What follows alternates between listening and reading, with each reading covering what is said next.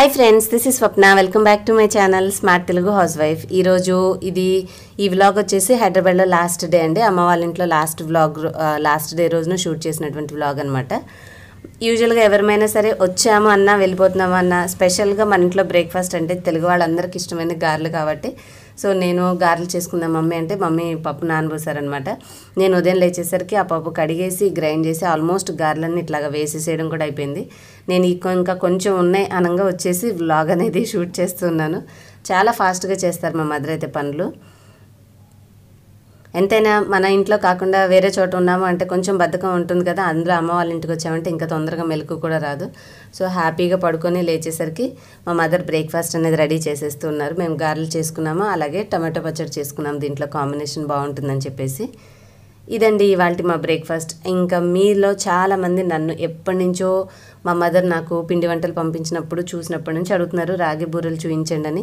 So ఆ recipe ఈరోజు సాయంత్రం మేము బయటకు కూడా వెళ్ళామండి. సో అది నెక్స్ట్ వ్లాగ్లో వస్తుంది మేము ఎక్కడికి వెళ్ళాము ఏంటనేది. ఆ వెళ్ళే ముందు ఇంకా మీరు అడిగిన రెసిపీ మళ్ళీ నేను మా ఇంటికి వచ్చాక ఎన్ని రోజులకు చేస్తానని చెప్పి మా మదర్ సరే నేను కొంచెం పిండి అయినా సరే మీకు చేసి పెడతాను ఉండు అని చెప్పి ప్రిపేర్ చేసామన్నమాట. ఈవినింగ్ చేసిన వర్క్ ఇది. సో ఈరోజు ఈ రెసిపీ కూడా మీరు చూసేసేయచ్చు. సో దట్ మీ అందరు కూడా ట్రై చేసి మీ అందరికీ ఇష్టమైన రెసిపీ పోస్ట్ చేశాను కదా, తప్పకుండా ఈ వీడియోకి మీకు నచ్చితే లైక్ చేసి మీ ఫ్రెండ్స్ అండ్ ఫ్యామిలీకి కూడా షేర్ చేయాలి. ఇక్కడ క్వాంటిటీస్ అయితే మేము కొంచెం ఎండు కొబ్బరి ఇట్లాగా తురుముకున్న తీసుకున్నామండి, గ్రైండ్ చేసుకుంది, కాస్త యాలకల పొడి, బెల్లము, ఈ గిన్నెడు రాగిపిండి తీసుకున్నాము. సో మిస్ అవ్వకుండా లాస్ట్ వరకు చూడండి. ఒక గ్లాస్ వాటర్ కూడా తీసుకున్నాం. ఇవి కావాల్సిన మెయిన్ పదార్థాలు. ఆయిల్కి డీప్ ఫ్రైకి కావాల్సిన ఆయిల్ తర్వాత ప్యాన్లో మనం బాండీలో వేసుకుని పెట్టుకోవచ్చు.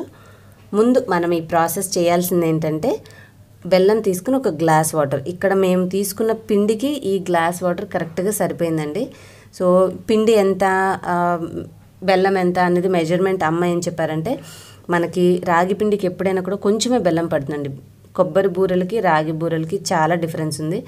కొబ్బరి బూరెలకి మామూలుగా చేసుకునే బియ్యం పిండితో చేసేదానికి ఎంత బాగా తీపి కరెక్ట్గా ఉండాలో దీంట్లో అంత తీపి తక్కువగా ఉంటాయి ఇవి. సో మనకి దానికి కావాల్సిన మెజర్మెంట్స్ ఇక్కడ వాడాల్సిన అవసరం లేదు. చాలా కొంచెం మనం అంత పిండి తీసుకుంటే కొద్దిగా చిన్న కప్పు బెల్లం మాత్రమే తీసుకున్నాము. సో దాన్ని బట్టి మీరు మెజర్ చేసుకోవచ్చు అనమాట, ఇంతకి ఇంత అవసరం అవుతుందని చెప్పేసి. ముందుగా ఆ బెల్లాన్ని కొంచెం ఒక గ్లాస్ నీళ్ళల్లో వాటర్ తీసుకొని కరిగించుకుంటే సరిపోతుందండి. పాకం రావాల్సిన అవసరం ఏం లేదు. కరిగించుకున్న దాన్ని మేము పెద్ద బౌల్లో ఎందుకు వేసుకున్నామంటే ఈ బొచ్చెలో కలుపుకోవడానికి ఈజీగా ఉంటుంది. మా సైడ్ ఇక్కడ బొచ్చె అంటాము ఇట్లా వెడల్పాటి గిన్నెని. దీంట్లో మమ్మీ ఇప్పుడు కొబ్బరి పొడి ఉన్నది కదా అది వేసేసింది, కొంచెం ఇలా యాలకల పొడి కూడా వేసేసింది. ఈ రెండు మిక్స్ చేశాక మనం పక్కన పెట్టుకున్నటువంటి ఈ రాగి పిండిని కలుపుతూ ఉన్నామన్నమాట. కొద్దిగా వేసుకుంటూ కలుపుకోవాలి. ఎప్పుడైనా సరే పిండి వంటలు చేసేటప్పుడు మనం ఏ పిండితో చేసినామో అది కొంచెం ఉంచుకొని చేసుకోండి. ఎందుకంటే చిన్న చిన్న మిస్టేక్స్ అప్పుడప్పుడు జరుగుతూ ఉంటాయి కదా, మనం పిండిని లూజ్ చేసేయడమో ఏదో ఒకటి. సో అలాంటప్పుడు ఉపయోగపడుతుంది. సో కొద్దిగా పిండి పక్కన ఉంచుకొని మీరు చేయాలనుకున్న పిండి క్వాంటిటీ తీసుకుని ట్రై చేయండి. సో మీకు ట్రబుల్ రాదు, కొత్త వాళ్ళైనా కూడా ఇబ్బంది లేకుండా చేసుకోగలుగుతారు. కరెక్ట్ మెజర్మెంట్స్ చెప్పామనుకోండి మీరు అంతటితోటి మొదలు పెడతారు, మిగతాది ఎక్స్ట్రా ఉంచుకోరు. సో ఏదైనా ప్రాబ్లం వస్తే అవి డ్యామేజ్ అయిపోయిందని మళ్ళీ బాధపడతారు. సో ఈ విధంగా మీరు కనుక చూసుకుంటే కొద్దిగా అటు ఇటు అయినా కూడా మనం అది ఏమంటారు సర్దుకోవడానికి ఈజీగా ఉంటుందన్నమాట. ఇప్పుడు ఈ బెల్లం కొద్దిగా నీరు వేడిగా ఉంటుంది కాబట్టి మమ్మీ పిండిని అంతా ముందు గరిటెతో కలుపుతున్నారు. కలిపిన తర్వాత మిగతా పిండి కూడా కొంచెం వేసుకుంటూ మనకి చపాతీ ముద్దంతా గట్టిగా రాకూడదండి, కొంచెం సాఫ్ట్గా ఉండాలి. పిండి అనేది ఎలా ఉంటుందనేది మీకు చూపిస్తాను కలిపిన తర్వాత. కాస్త ఒకసారి ఈ తడి మొత్తం ఈ పిండికి మొత్తం కలుపుకున్నాక చేత్తో మంచిగా మనం కలుపుకోవాలన్నమాట. చూసారు కదా ఎలా ఉందో.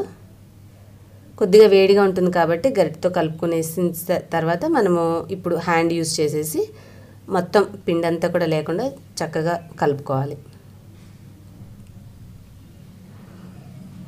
టేస్ట్ అయితే చాలా బాగున్నాయండి, మంచిగా వచ్చాయి. సేమ్ కొబ్బరి బూరెలు తిన్నట్టే ఉంది, కాకపోతే అవి మంచి గోల్డెన్ కలర్లో ఉంటాయి, ఇవేమో చూడడానికి నల్లగా ఉంటాయి, అంతే డిఫరెన్స్. రుచిలో మాత్రం ఏం తేడా అనిపించదు మనకి. మరీ తీపి ఎక్కువ ఉండకూడదండి రాగి బూరెలకి, అదొకటి గుర్తుపెట్టుకోండి. చూసారా కలిపిన తర్వాత పిండి ఇలా ఉంటుంది. మనకి కొంచెం సాఫ్టీగా ఉండాలన్నమాట, మరి గట్టిగా చపాతీ ముద్దలాగా కాదు. ఇలాగా చూసారా ఎంత సాఫ్ట్గా అనిపిస్తుందో. ఇలా చేసి కలుపుకొని మీరు ఏదైనా క్లాత్ కప్పైనా ఉంచండి, లేదంటే ఒక గిన్నెలోకి తీసుకుని మూత పెట్టైనా సరే ఒక అరగంట సేపు పక్కన ఉంచుకోవాలి. ఇలా చేయడం వల్ల ఏమవుతుందంటే పిండి అనేది కాసేపు నానితే మనం నూనెలో వేసి చేసుకునేటప్పుడు పర్ఫెక్ట్గా చక్కగా వేయంగానే మంచిగా పొంగుతాయి అన్నమాట. లేదంటే అంత సరిగా రావు. కాస్త తీపి ఎక్కువైందేమో అని మేము చూసుకుంటున్నాం. ఇప్పుడు మేము పిండిని తీసేసి గిన్నెలో పెట్టేసి మూత పెట్టేసి ఒక అరగంట వదిలేసాము. ఆ తర్వాత ప్రాసెస్ చేసుకున్నామండి. సేమ్ ఇదే విధంగా మీరు సజ్జ బూరెలు కూడా చేసుకోవచ్చు. సేమ్ ప్రాసెస్ ఇట్లాగే చేసుకోవచ్చు అనమాట. కాకపోతే రాగి పిండి బదులు మీరు సజ్జ పిండి వేసుకోండి అంతే. మనకి పిండి ఎలా వచ్చిందో చూసారు కదా. ఇప్పుడు మేము మూత పెట్టేసేసి ఒక అరగంట వదిలేసాము. ఆ తర్వాత ప్రాసెస్ స్టార్ట్ చేసాం. నూనె అనేది బాండీలో పెట్టుకొని కొద్దిగా హై ఫ్లేమ్లో ఉంచుకోండి. అండ్ ఇంకొక రాగి బుర్రలో ఉన్న మనకి ప్లస్ పాయింట్ ఏంటంటే నూనె చాలా తక్కువ తీసుకుంటాయండి. నూనె ఎక్కువ తీసుకోవు. చాలా తక్కువ నూనెతో వెంటనే కాలిపోతాయి.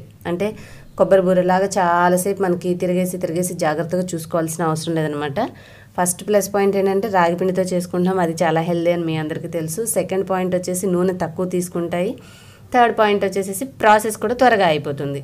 త్వరగా కాగిపోతాయి కాబట్టి టపటపా గబగబా చేసేసి పక్కన పెట్టేయచ్చు. చాలాసేపు గంటలు పొయ్యి దగ్గర ఉండాల్సిన అవసరం లేదు. సో మెయిన్ 3 అడ్వాంటేజెస్ ఉన్నాయి. తప్పకుండా ట్రై చేయండి మీరు కూడా. ఇప్పుడు చిన్న సైజు మనకి రాగి బుర్రలు ఎంత సైజు కావాలో అంత దాన్ని బట్టి ఇలాగా కొంచెం ముద్ద తీసుకొని బాల్స్లా చేసుకుని అన్ని పక్కన పెట్టుకోండి. ఒక ప్లాస్టిక్ కవరు తీసుకుంటే దాని మీద కొంచెం నూనె తీసుకోవాలి ఒక చిన్న గిన్నెలో. అది పక్కన పెట్టుకొని కొద్దిగా నూనె దాంట్లో చేయి ముంచుకొని మనం ఈ బాల్ని ఇలాగా చిన్న ఒత్తుకోవాలన్నమాట. బూరెలాగా ఒత్తుకుంటే అన్నీ ఫాస్ట్గా అయిపోతాయి. మా అదర్ చేస్తున్నారుగా ఒకసారి చూడండి. మరీ పల్చగా ఒత్తకూడదు, మరీ మందంగా ఒత్తకూడదని మీడియంగా ఉండాలి. బాగా పల్చగా ఒత్తినా మనకి నూనెలో వేయంగానే కాలవు, బాగా లావుగా ఉన్నా కూడా అంత బాగోవు. కాబట్టి మీడియంగా ఒత్తుకొని ఇలా రెడీ చేసుకోవాలి. ఇవి చేసుకునే లోపల నూనె కింద మనం మంట హై ఫ్లేమ్లో ఉంచేసామంటే కాగి ఉంటుంది. వేసే ముందు ఏంటంటే ఒక చిన్న వేసి టెస్ట్ చేయండి. అలా చేయడం వల్ల ఏమవుతుందంటే నూనె కరెక్ట్గా కాగితే మనం వేయంగానే అవి పొంగుతాయి, లేదంటే అప్పచ్చిల్లాగా అలాగే గట్టిగా ఉండిపోతాయి అన్నమాట. అందుకని ప్రాసెస్ స్టార్ట్ చేసే ముందు కొంచెం పిండితో ఇట్లాగా టెస్ట్ చేసి చూడండి. మనకి ఎప్పుడైనా సరే డీప్ ఫ్రై ఐటమ్స్ అనేవి పర్ఫెక్ట్గా నూనె కాగిందంటే అట్లా వేయంగానే అలా లేచి వస్తాయి అనమాట గబుక్కున పైకి. అలా కాకుండా అది లోపలే ఉండి చాలాసేపటికి వచ్చిందంటే ఇంకా నూనె కాగాలని అర్థం. ఈ టిప్ను గుర్తుపెట్టుకోండి. అది అలా పైకి వచ్చింది అన్న తర్వాత ఇక మనం ఒక్కొక్కటి వేసుకుంటూ ఉంటే ఇవి ఎక్కువసేపు పట్టవండి కాలడానికి. సో తొందరపడాల్సిన అవసరం లేదు. చాలా వేసేయాలని అలా చేసేస్తే ఏంటంటే నూనెలో వేడి సరిగా లేక మనకి బూర్లు అనేవి సరిగ్గా పొంగవు. కాబట్టి మీరు తీసుకోవాల్సిన జాగ్రత్త ఏంటంటే ఒక్కొక్కటి వేసుకుంటూ అది 2 నిమిషాలు 1 నిమిషంలో వెంటనే కాగిపోతుంది. ఒక పక్కన పొంగంగానే ఇంకొక పక్కకి టర్న్ చేసుకొని కలర్ కాస్త కొంచెం కలర్ మారింది అనుకుని నూనె పక్కన మనకి బబుల్స్ అనేవి తగ్గిపోతున్నాయి అంటే అది కాగిందని అర్థం అనమాట. అంటే చక్కగా ఫ్రై అయిందని అర్థం.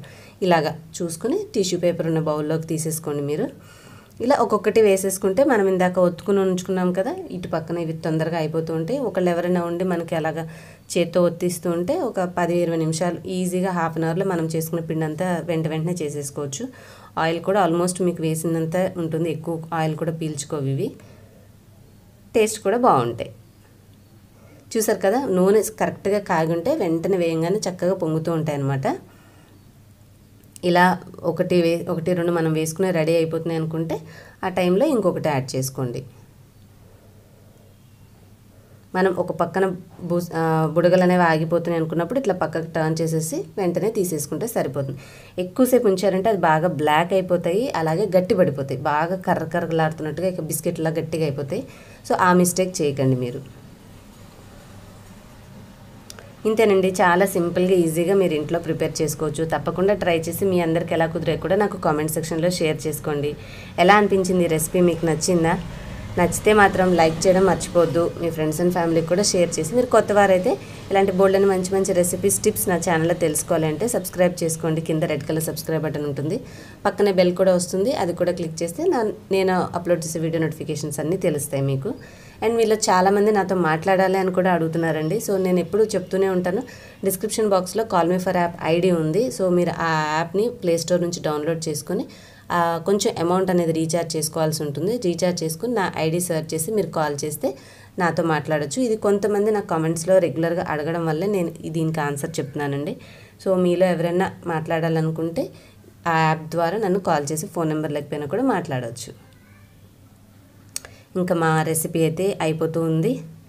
ఇంకా ఇవన్నీ చేసుకున్న తర్వాత మేము బయటకు వెళ్ళిన తర్వాత అలా అంతా చక్కగా ఈవినింగ్ వరకు నైట్ అంతా తిరిగేసేసి వచ్చి next day early morning train 4 o'clock ఉన్న ట్రైన్ ఎక్కామండి. ఎంప్లాయీస్ ట్రైన్ అంట. దానికి లెగవడానికి 2 o'clock లేచి రెడీ వచ్చేసరికి నిన్న నేను పొద్దున అప్లోడ్ చేసిన కామెంట్ సెక్షన్ బాక్స్ వీడియోలో నా కళ్ళు అనేవి అలా కనిపించాయి అనమాట. ఫుల్ స్ట్రెయిన్ అయిపోయాము. సో చేసే ప్రాసెస్ మీకు చూపించడం ఎందుకంటే కొద్దిగా ఇవి ప్రాసెస్ డిఫరెంట్ ఉంటుంది కాబట్టి జాగ్రత్తగా మీరు అర్థం చేసుకుని చేస్తారని చెప్పేసి నేను అది కంటిన్యూషన్ ఉంచాను. అంటే మదర్ ఎలా వేస్తున్నారు, తీస్తున్నారు, మళ్ళీ ఎలా చేసుకుంటున్నారు అనేది చూస్తే మీకు కూడా తెలియని వాళ్ళకి కూడా కొత్త వాళ్ళకి ఈజీగా అర్థమైపోతుంది. సో తప్పకుండా ట్రై చేయండి. మా రెసిపీ అయితే అయిపోయింది. చూసారు కదా, ఇలా వచ్చేసాయి మావి. టిష్యూ పేపర్ వేస్తే ఏంటంటే అడుగునున్న కొంచెం నూనె కూడా అది పీల్ చేసుకుంటుంది. అమ్మ వాళ్ళు టిష్యూస్ వాడరు, అందుకని నాకు ఇక్కడ లేవు. మా ఇంట్లో అయితే టిష్యూ పేపర్స్ ఉంటాయి. Thanks for watching. నెక్స్ట్ వీడియోలో కలుస్తాను. Bye bye.